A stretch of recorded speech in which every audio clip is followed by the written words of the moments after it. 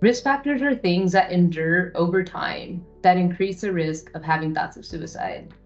Risk factors can be physical, environmental, or related to mental health and history.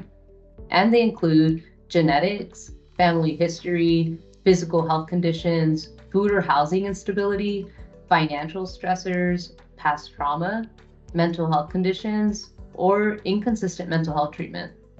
Other factors that can increase risk include bullying, being part of the LGBTQIA+ population, culture, previous history of suicidal thoughts or suicide attempts, previous hospitalizations, and access to legal means.